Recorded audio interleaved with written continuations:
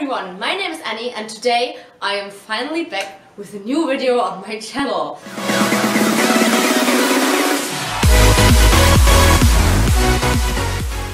It's been a really long time since I uploaded my last video, so this almost feels like starting my booktube channel all over again.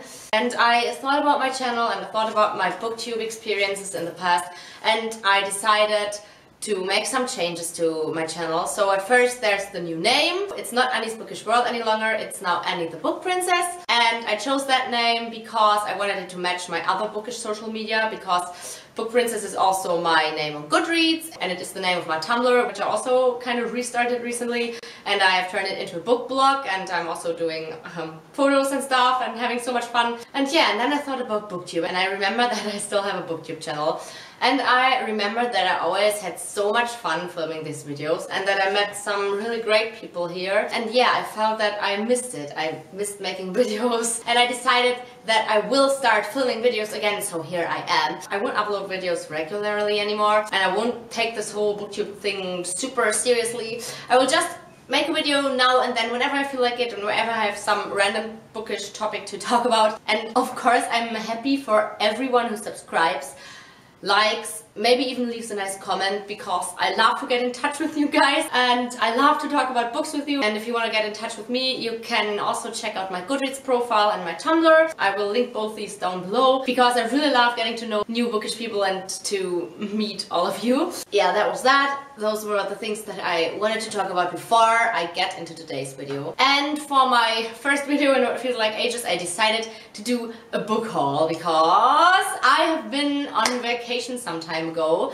It was the end of May and the beginning of June, and it wasn't just any vacation, because I've been to the US, and some of you may know already that I'm from Germany, so going to the US is kind of a big deal for me. It's not that easy to get there for me. The flight took 11 hours. That's not an opportunity I get all the time, so of course I had to buy books over there. So to be more precise, I've been to San Francisco and I went on vacation with my mom, and we had such a great time. I loved San Francisco. The city was so beautiful, and then we also rented a car and drove around some and looked at the beautiful nature and stuff and visited some smaller villages, and I enjoyed this whole vacation so much. I didn't want to leave, and I already want to go back there, because honestly it was such a great trip. And like the best thing, of course, were all the books that I bought. I bought 8 books in total, and that might not seem much, because I know there are people around here who do book hauls with like 20 or 30 books, but I've never been a person who buys that many books at once. I've always been able to contain myself when I was in a bookstore and buy only like 1 or 2 or maybe 3 books. So buying 8 books in not even 2 weeks is really a lot for me. Those bookstores, they were like pulling me in, and those books were like, buy me, with their pretty covers and their shiny titles, and oh my god, okay, you get the idea. So now I'm gonna stop rambling and get into my United States book haul. The first book I bought is one that was actually one of my most anticipated releases for 2018, and it is Sky in the Deep by Adrienne Young. I just fell in love with the cover when I saw it for the first time in Goodreads, and I also loved the idea because it's this Viking themed YA fantasy book. So yeah, Sky in the Deep is about Elin, and she's a girl from this one Viking warrior tribe, and when she was a young girl, her older brother was killed by the rival tribe, and as long as she can think back, their two tribes always have this big fight against each other once a year. So when this year's fighting season comes on and Elin goes out on the battlefield, and then suddenly she sees her brother and he's still alive, but he's fighting for the enemy. So that's pretty much where the story takes off, and this was also the first book that I knew I had to buy on my trip. The second book I bought is also one that I really hoped to buy while in the US, and it is The Defiant by Leslie Livingston, which is the sequel to The Wayland, and it's the second book in her trilogy. This is a historical fantasy which takes place in ancient Rome and is about female gladiators, and since this is already the second book, I can't tell you much about this without spoiling the first one, but in general this trilogy is about this girl named Fallon, and she originally is a princess, but then one thing leads to another and she's being sold as a slave, and then finally she ends up in this school where female gladiators are being trained. So The Defiant is the second book that I bought. The third book I bought is Restore Me by Tara Murphy, the fourth book to her Shatter Me series, which also just came out this year. I didn't plan on buying this, but then I discovered it in this used bookstore and I got it for only $10. And I don't know why it counts as a used book, because it basically is brand new. It didn't look like anyone had ever read it before that. But well, I was happy and I just couldn't resist buying it.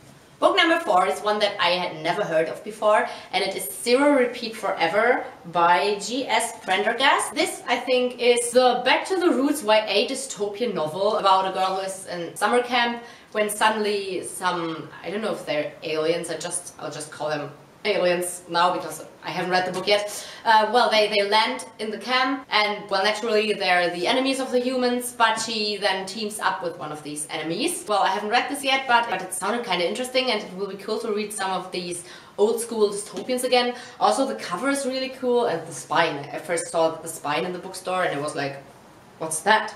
That looks so cool. Yeah, and then I bought it. The next book I bought is also one that I got from the used bookstore, and it is Defy the Stars by Claudia Gray. This is a YA science fiction novel about a girl named Noemi, and she's a soldier from the planet of Genesis, which humanity has inhabited in this book. Yeah, she's the female main character, and the male main character is called Abel, and he is not entirely human.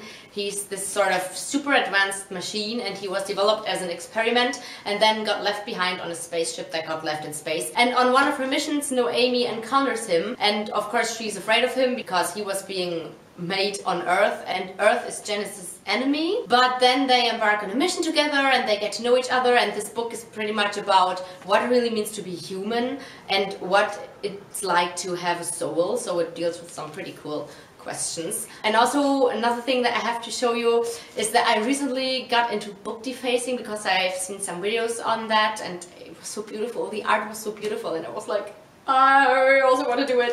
So I went and bought some acrylic paints, and this was the first book that I actually defaced, and since it's set in space, I immediately decided to paint a galaxy on it, so I did this.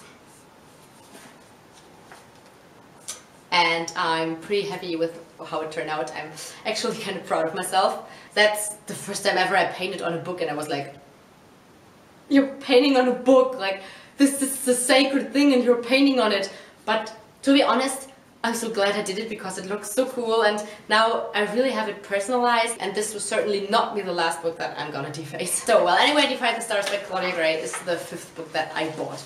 Book number 6, some kind of YA post-apocalyptic fantasy novel, and it's Last Star Burning by Caitlin Sangster. I don't really know what this is about, but I think it's really a fantasy novel, but it's set in some kind of post-apocalyptic world, which sounds great because those are two of my favorite genres, and also I like the cover, yay! So, book number 6. And now finally, and this was really the best thing ever, I found 2 signed books. And this was like, I couldn't believe it. I was browsing the shelves and I was pulling one of the books out, and then on the cover it had this little sticker which said signed copy, and I was like, no. And I opened it and there was the autograph of the author, and I couldn't believe it. I couldn't even believe this was real, because I had never even held a signed book in my hands, and also here in Germany it's practically impossible to acquire a signed book by an American or Australian or whatever author. Guys, I actually started crying because I just couldn't believe this was happening to me. And the book I'm talking about, guys, my first signed book ever, is Fairs by Marissa Meyer, who also happens to be one of the authors that I like really much. And actually I was reading Winter, 4th book in the Lunar Chronicles, when I found this. I totally didn't have this book on my to-read shelf on Goodreads because I wasn't sure about whether I wanted to read it or not. But then it was a signed copy and I was like, okay, it's mine. The decision was made for me. And here is Marissa Meyer's signature, and this book, I haven't read it yet, but it's already dear to my heart. For those of you who don't know, that's the companion novel to her Lunar Chronicles series, and it's the story of the evil queen Levana. And naturally I saved the best book for last because it's a signed copy by my favorite author, and it is Walkers by none other than Marie Lu. When I discovered this book, I was so awestruck because, yeah, well, she's my favorite author. Look at it, oh, look at it. Okay, and actually I already had this book at home. I had already bought and read it, but as soon as I saw this, it just didn't matter, and I knew that I had to buy it even though I already knew the book, because the one I had at home was a paperback and this one is a hardcover. I mean, come on, it's signed, okay? And yeah, this is a YA science fiction novel that came out last year. I'm actually waiting for the sequel, which gets published I think in October this year, and it's about this virtual reality game called Warcross and this girl Emika Chen, who is a hacker and who accidentally hacks into the opening match of the Warcross championships and then becomes a sensation, and that's where the story starts from. So yeah, so all in all, I quite acquired these 8 books and I'm really happy. I would have found even more books, but they didn't fit into our suitcase, so I had to stop somewhere. But I think it was still a pretty great book haul. I came home and I unpacked my books and it was like, oh, my babies, and then I went to find a spot for them on my shelves, which took hours. You guys know how it goes. So yeah, that was it for today's video. I hope you guys enjoyed it. If you did, then please leave me a like or a comment. I certainly enjoyed filming again, and I hope to see you guys in my next video. Bye!